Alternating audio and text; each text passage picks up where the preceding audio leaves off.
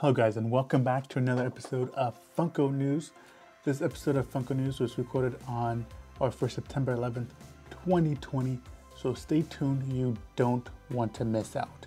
If you're new to the channel, then make sure you subscribe and turn on all notifications so you don't miss out on when I drop one of my latest Funko News videos.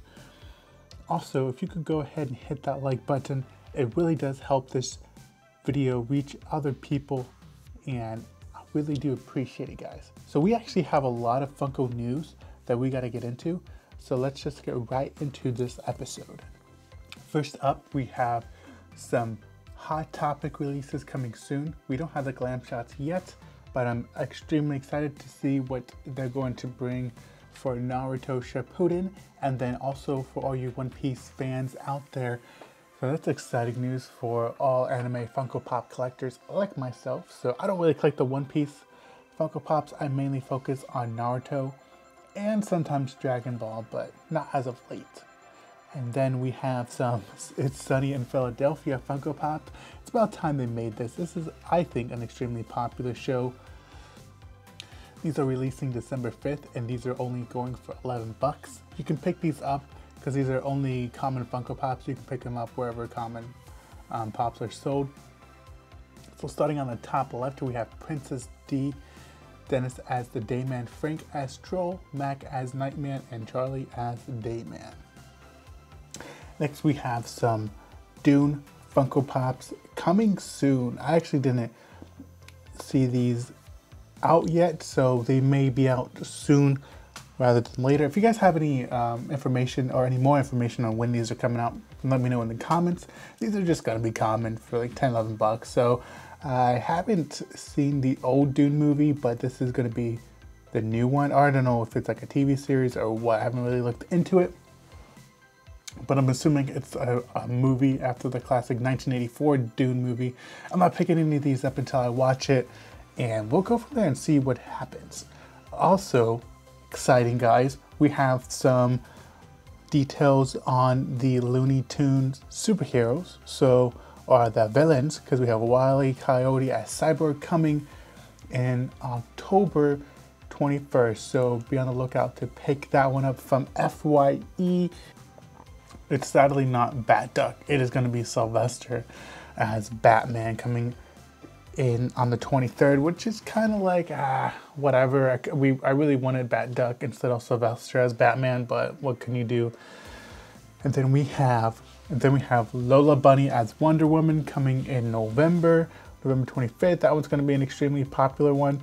And then for the 17th, so here in the next couple days, we have Bugs Bunny as Superman FYE. Also guys, before we go anywhere else, be sure to hit that like button if you're enjoying this video. If you're enjoying my Funko News videos, subscribe if you're new, comment down below, and share this video with your friends. Also, I did put this slide in here. Be on the lookout for, I believe, the 14th. We're gonna get some New York Comic Con glam shots, so we're gonna do a whole series on that. If it's not that day, then whenever they release, but the latest on that is the 14th. We're gonna get New York Comic Con Funko Pop leaks. Next, we have some Funko Pop sodas. We have Superman, limited to 15,000 pieces. I like this, a Funko Pop soda for the Superman. And then the Chase is what, the villain Superman? What do you call that guy? They're pretty cool. I do like this.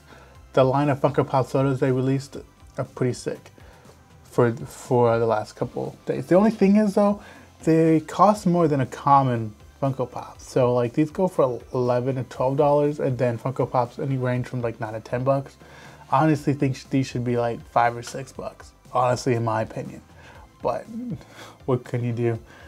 Here we have the Samurai Jack Aku, and they only pretty much spray painted it black and painted the eyes red, but I still like it. I love Samurai Jack, so this one's limited to 10,000 Funko Pop sodas. Next we have Wacky Races Muttley, and I don't know if this is the first time they've done a flocked chase. This one's limited to 12,000 pieces, and this is definitely one. If this is the first flocked one, at least it's the first one that I remember, this is definitely a pickup. Then we have Dastardly from Wacky Races. All the chases for the Funko Pop sodas have actually looked, for this episode of Funko News, have been looking pretty good, honestly. They did a complete flip of the outfit, so that's a good chase for Dastardly. Bob Ross flocked. Huge, like if you are a painter, you definitely want the Bob Ross, but I'm gonna huge pass on this one. Don't really care too much for it, and not picking it up. Here we have Cutie Corn coming soon for Fantastic Plastic. This is this year's winner, and this is where he's eating the chocolate, and he has this little pumpkin basket.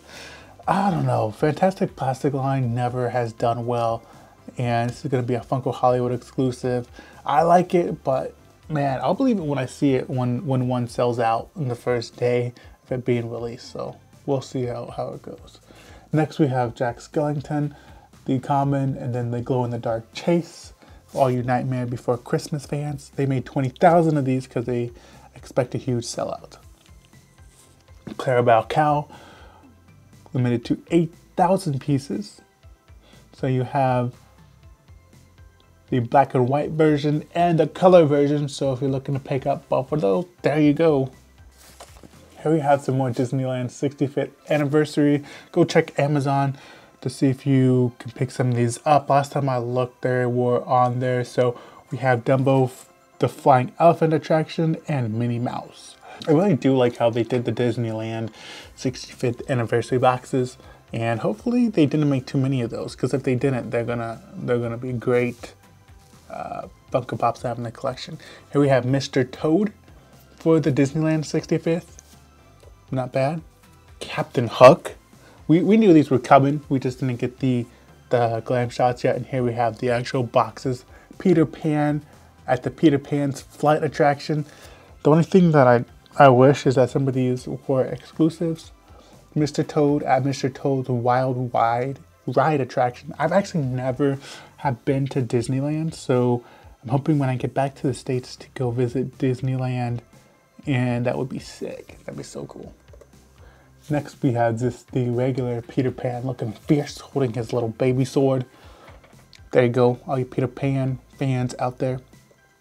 One of the most exciting things that came out this week was the Funko Shop animation drop. So if you missed out on these actually aren't going for crazy amounts on eBay, but I think these should, you know, because I think these all look fantastic.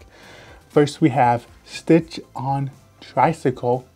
This was the Funko Shop exclusive, and this one I leaked a while ago, like a couple weeks ago, and some people were like, this is fake, blah, blah, blah, blah, blah.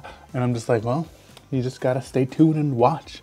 So I don't release anything that is fake unless like they either recall it or something like that. Here we have the Bugs Bunny, Camo Bugs Bunny. A lot of people didn't like this one, but I love it.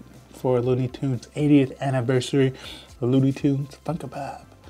The only thing is you can't really make out his mouth and stuff, and then his, I don't know, it's just a really cool artist series, Bugs Bunny. And then Hello Kitty Sky, Diamond Edition from the Funko Shop. I think this might have been the least popular of the bunch. Unless you collect Hello Kitty, then I could see you like wanting this one, but definitely the least popular one. And then we have Bullseye, the remixed Funko Pop. The Funko Shop Alien Remix. Like I said, I don't think these are going anywhere. I think these look fantastic, and I look forward to see what else they're going to produce for these. But anyways, that concludes it for today's episode of Funko News for September 11th, 2020. If you guys like this video, be sure to like, comment down below if you were able to get anything from the Funko Shop animation drop. Share this video with your friends. Subscribe if you're new. Also, be on the lookout on the 14th. We should be getting some New York Comic Con Funko Pops. It's coming soon. I will get you all the latest Funko news available. We are the most up-to-date and latest Funko news out there. So stay tuned. You don't want to miss out.